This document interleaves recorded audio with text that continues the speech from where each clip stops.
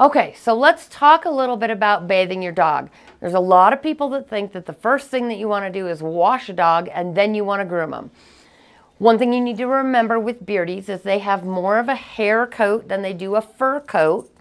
So if you do not brush them out and remove as much of the matting as you possibly can prior to putting them in the bath, those mats will then tighten and get bigger and multiply.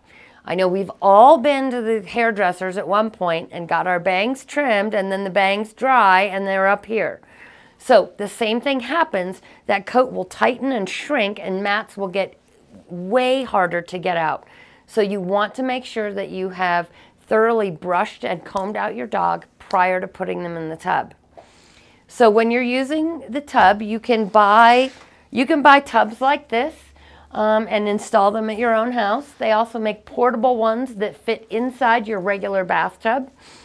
While you can wash your own dog in your own bathtub, kneeling down at the tub, I highly recommend that you get something boosted so that it's at a better working height for you and the dog. You will have more control if they're up high and don't think that they can get out of the tub on their own. And it'll save your lower back. As we all get older, bathing a dog over a regular tub is no fun.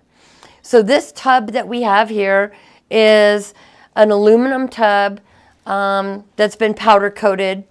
We have a bathing system here and then our regular faucets. We have a sprayer here. This one is called the Save Your Fur nozzle, which allows you to have a lot of extra pressure. But you can also use just a plain old garden sprayer like this attached to a hose. Makes it very easy to wash a dog. So another thing that's key when you're washing your dogs is to make sure that you get them completely rinsed. Any product that's left in the dog, shampoo or conditioner, can lead to dogs itching and scratching, which if they are doing that is going to cause more matting down the line. Also, it can lead to skin conditions. They can have an allergic reaction to having that product left on them for a long period of time. But it also, leaving that film on the hair coat of shampoo or conditioner allows dirt to be attracted to the coat more, which then means they're actually going to get dirtier faster, which means they will mat faster if you leave product in. You really want a very nice, clean hair shaft.